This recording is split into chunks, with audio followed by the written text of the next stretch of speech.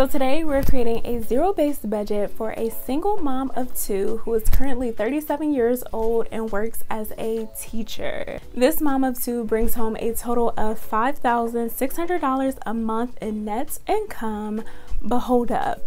This mom of two currently has $205,000 in student loans, and her payments will be kicking in this summer. So let's go ahead and create a zero-based budget for this mom of two who is currently a teacher.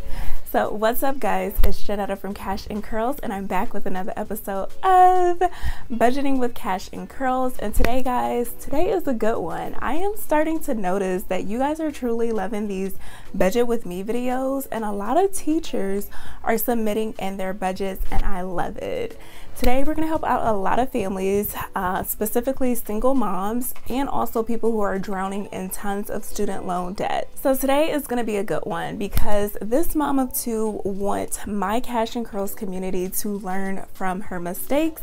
So let's go ahead and give this mom of two some guidance financially, and let's learn from her story. Let's go ahead and jump into the video agenda. First and foremost, we're going to create a budget for Help Me and Pray using the numbers that she provided for me.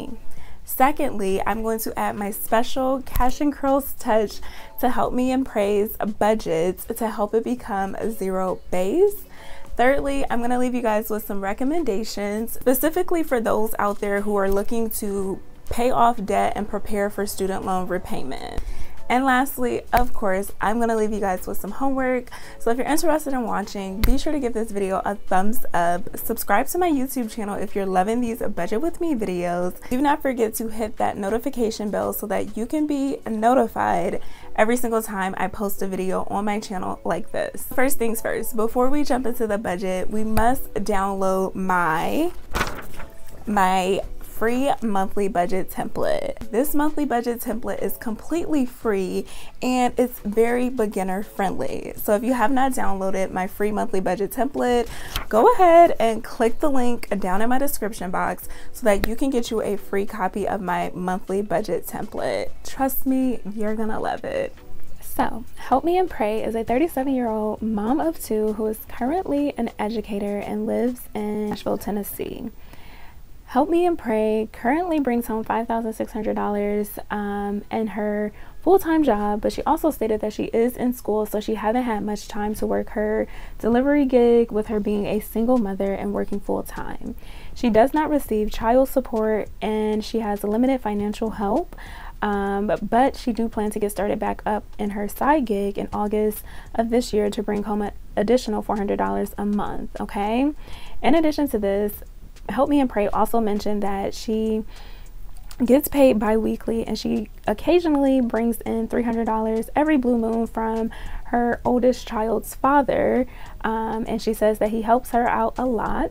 The money that he gives her honestly goes to her children so that they can travel and participate in any extracurricular activities and events on the weekends. So let's go ahead and get into Help Me and Pray's budget. So I have two markers here. I'm going to be using this light blue one to represent Help Me and Pray's numbers. So she stated that she gets paid twice a month, so she brings home $2,800 every 2 weeks. So I'm going to go ahead and write that up here. Okay, and she also mentioned that she gets $300 sometimes from her oldest daughter's father, and she also brings home $400 sometimes from her side gig. So since this is not a reoccurring income that she's receiving, I'm just going to go ahead and put these numbers off to the side. So we have $300. That's from dad. And then we also have $400 from her side gig. And I'm just going to put this off to the side. Okay, so that will be $700 for them total. So let's go ahead and calculate these two numbers together. 28. All right, so we have a total net income of $5,600. So I'm going to go ahead and write that down here. Okay, and what I highly suggest is when you receive this income from dad and from your side gig, definitely include that in your monthly budget. Okay, so let's go ahead and get into her expenses. So first and foremost, as her mortgage Okay, and her mortgage is $1,224 a month. She has childcare, which is $800 a month. Electricity,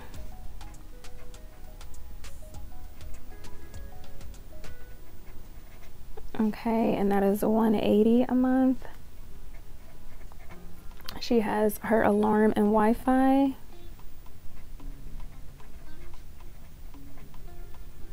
and that is $160 a month.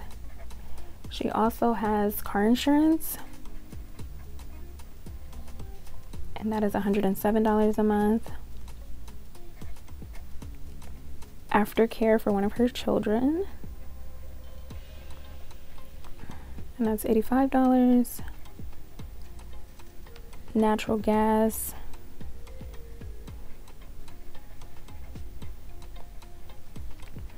that's $70. Short-term insurance, that is $55. Life insurance, which is $49. She also has a subscription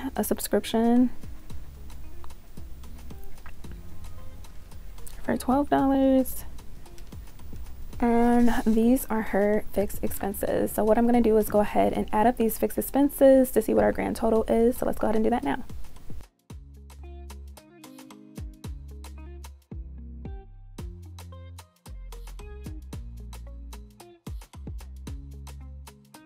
$1,742. So I'm going to go ahead and write that down here. $2,742. Okay, go ahead and tackle our variable expenses. So these are the things that are pretty consistent from month to month. Variable expenses are things that fluctuate. Gas for her car, which is $240. Pet food, which is $130. Pet care, which is $79. Groceries,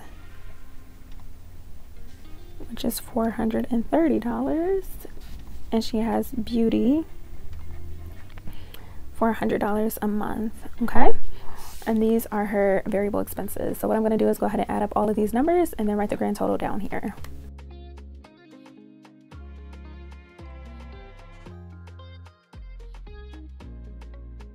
All right, so our grand total is $979. So what I'm going to do is write that down here.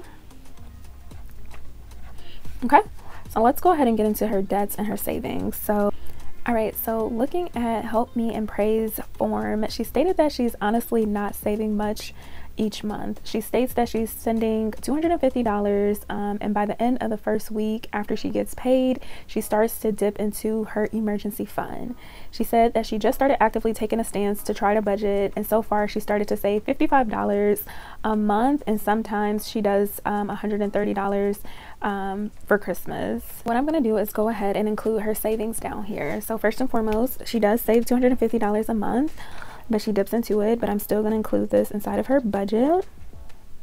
And in the recommendations portions, I'll talk on how to kind of combat dipping into your savings account. And also in her form, she stated that she is investing into an IRA. Okay, and she's sending $70 a month into her IRA. So let's go ahead and add up these numbers. At $250 plus 70. All right, so she is spending $320 a month on savings. And Pray has quite a few debts, so I'm going to go ahead and start listing out her minimum payments for each of her debts. Since she currently does not have a starter emergency fund of $1,000 to $2,000, I highly recommend that Help Me and Pray continues to just pay the minimum on her debts. Okay, so let's go ahead and write out her minimum payments for each of her debts. So she has credit card number 1. Okay, and her minimum balance is $355 a month. We have credit card 2.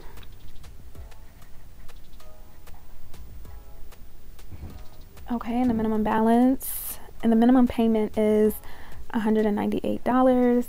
We have her furniture bill, and it's $168. She has her Peloton bike, please don't judge my spelling, and it's $100 a month. And she also has her medical bill, which is $70 a month. And then she also has student loans, but she's currently not paying anything on student loans. Okay, so let's go ahead and add up these numbers to figure out what her total payment is in regards to debts.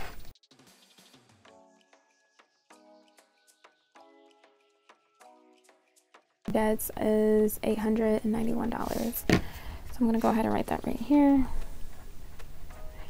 Okay, so let's go ahead and add up our totals to see if we've reached our $5,600.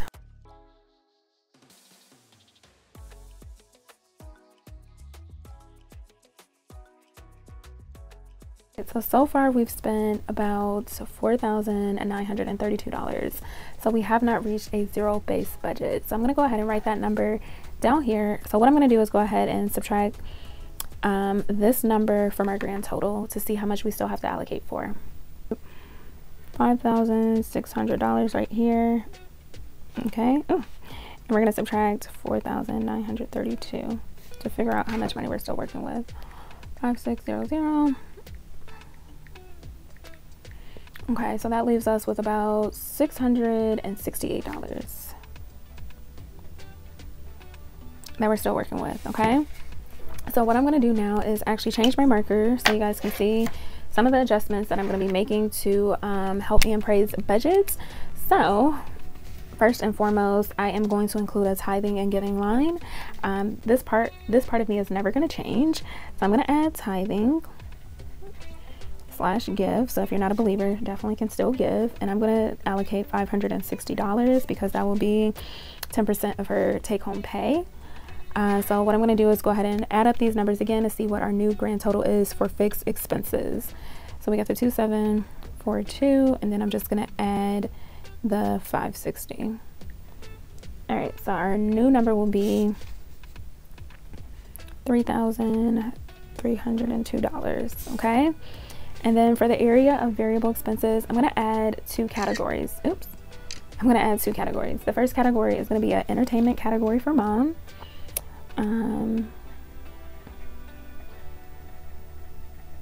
Okay. Everyone needs to find money, whether or not you're on your debt-free journey or you're debt-free. So I'm going to give mom $50 to spend on herself. And then I'm also going to include a line item for her kids. Okay, just like you have expenses, and you have children as well, and they have expenses and activities. So I'm going to go ahead and give the kids $58. Okay, and then I'm going to see what our new grand total is. So let's go ahead and add these numbers. So we got the 979. Now we're going to add plus 50 plus 58. Okay, so that gives us a new number of 1087. And that's pretty much it. So we're going to go ahead and see if we've then reached a zero-based budget. So I'm going to add up all of these numbers to see if it equals this $5,600. See.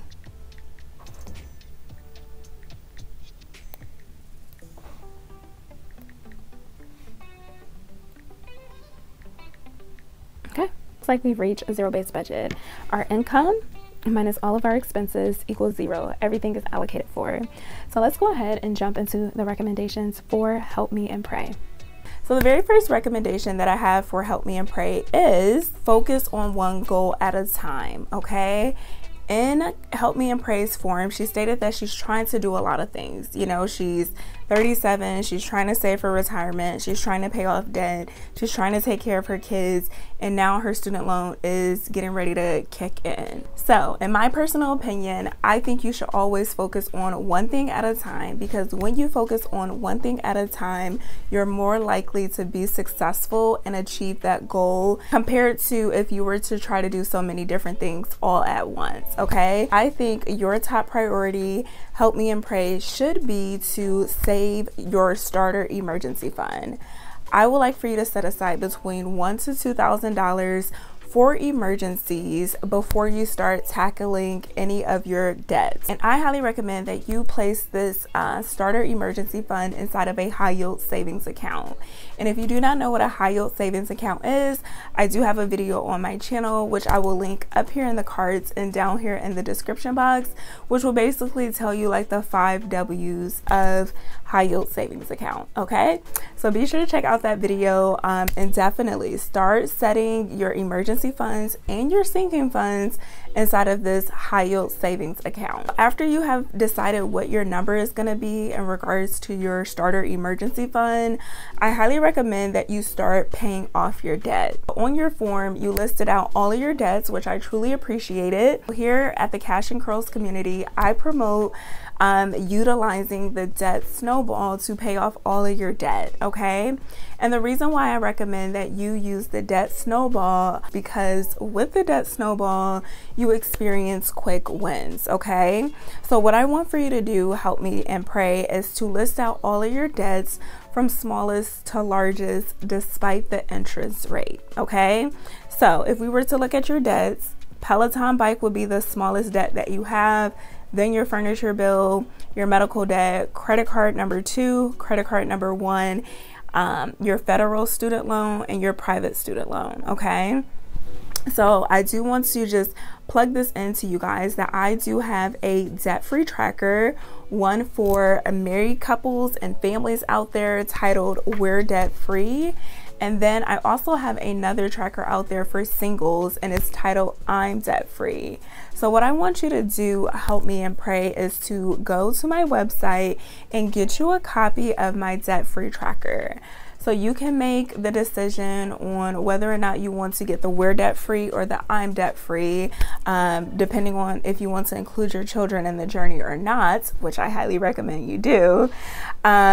I would suggest going on my website and getting you a copy, because not only do you get the tracker, you also get some knowledge, and you also get a On the Road to Freedom chart. Okay, and this chart will help you organize your debts and list out all of your debts from smallest to largest, and it will give you a visual representation of how many debts you're paying off. If you're interested in getting you a copy of my debt-free tracker, go ahead and click the link down in my description box. And I also have a video here on my channel which kind of shows you guys how to set up the We're Debt Free trackers. You can go ahead and watch that video by clicking up here in the cards, and I'll link that video down in the description box as well. Honestly, help me and pray, I truly believe that you can definitely get that Peloton bike and that furniture off, and half of that credit card number 2 paid off within the next year and a half. So my next recommendation that I have for you, help me and pray, is to use the money that you're receiving from your side gig and your child's father to put towards, 1, either your starter emergency fund, or 2, straight to your debt. And with the money that you're receiving from your oldest child's father, I would like for you to use that money to set aside fund money for your kids. Having this extra $300 could be very beneficial and helpful, not only for like their clothes and their activities, but also for them to have fun while you're on this journey without you having to take funds away from your full-time job as a teacher. In the budget, you saw that I included a line item specifically for your kids, and right now the budget is pretty low. It's about $58, but if you split it in half, or you use the whole $58, I'm pretty sure you can find some fun, very free, frugal activities in your city this summer for your children. In addition to that, I definitely want you to include a line item within your budget specifically for you. I want you to have a line item as a mom. Okay, mothers out there, you need a line item specifically for yourself, whether it be for self-care or whether it's just for entertainment, for you to have fun with people you love, you care for, your girlfriends, your friends, anyone. And with that entertainment budget, I definitely want you to utilize and tap into free free resources that may be offered in your community for your kids this summer so that they can have fun and so that you can also stay within budget. Check out local libraries because they offer a lot of free, fun, frugal activities, and visit a few museums within your city. And honestly, just go to the park, buy some little games, some kites, some bubbles, depending on what they like, and just let them run around and have fun at the park. Okay, it truly doesn't take a lot to please a young kid. Next recommendation is for you to consider tithing and giving. Okay, so just by looking at your screen name, Help Me and Pray, I can tell that you are a believer. What I want you to do is to set aside 10% of your income to give either to your local church or to a local organization or charity of your choice to help you exercise that muscle of giving. Okay, you can never beat God's giving, first of all, and if you're not a believer, it's always great to give back to organizations or missions that you truly support. I highly recommend that you still continue to tithe and give to your local church or to an organization of your choice. I know some of you guys may be out there thinking like, hey, Jeanetta, how are you gonna recommend that someone who is drowning in debt give 10% to their local church or to an organization of their choice? So what I suggest is, if you're uncomfortable with giving 10%, slowly work your way up to giving 10%. Maybe start off by giving 5% of your income to your local church and then slowly working your way up to that 10%. Let's talk about preparing for student loans, okay? So the very first thing that I suggest is that you download my free student loan repayment guide. I created a free ebook which gives you 10 easy steps that you can take to help you prepare for student loan repayment in less than 30 days, okay? So Help Me and Pray, I saw in your form that you were that your student loans are going to get ready to kick in this summer and you just don't know where to start. So I definitely recommend that you start off by downloading that guide because it will give you simple, easy, practical steps that you can take to help you prepare for student loan repayment. In addition to downloading my free student loan repayment guide, I also recommend that you contact a student loan counselor. And I suggest this, one, because this counselor will be able to give you specialized, individualized advice pertaining to your situation. They will also be able to tell you what type of repayment plan will probably be best for you with your current situation. When July hits, I want you to focus on paying the minimum balance for both your federal student loan and your private student loan, okay? I want you to pay the minimum until you're completely debt-free from that Peloton bike, the furniture, the debt, the medical debt, and the credit cards, okay? We're not gonna send anything extra to the student loans until all of those things are paid off in full. One quick pro tip is that you may want to consider consolidating your loans to make this process and this journey of paying the minimum balance on your student loans a lot smoother and a lot easier. My next suggestion is for you to work your side hustle more frequently so that you can use this money to send to your starter emergency fund and then eventually send it to paying off debt. Possibly look into summer school as well. So let's go ahead and jump into the homework. So my homework for you guys today is to first and foremost download my free monthly budget template by clicking the link down below. And remember, just because it's the middle of the month doesn't mean that you can't start practicing how to budget for the following month, okay? So definitely do not wait till the next month to create a budget and to get in the habit of budgeting. Start today. Secondly, I would like for you to check out my other Budget With Me videos here on YouTube. These Budget With Me videos have been truly an inspiration for a lot of my community members, and I'm pretty sure you can find a budget that will inspire you to get your finances in order. Lastly, if you would like for me to create a free budget for you, be sure to check out the form down in my description box and fill it out, okay? Because if you fill it out and you're very detailed with your numbers, you can be the next subscriber featured here on my YouTube channel and have their budget posted on YouTube, okay? Huge thank you to Help Me and Pray for submitting in your Budget With Me form. I hope this budget really brought insight on how you can make your budget zero-based and I hope it provided some insight and some encouragement on how you can start paying off your debts. Okay, so thank you. Help me and pray for requesting today's video. I hope you enjoy it. I hope you enjoyed it. So until next time, friends, never forget that you can win with money, and I am rooting for you. Bye.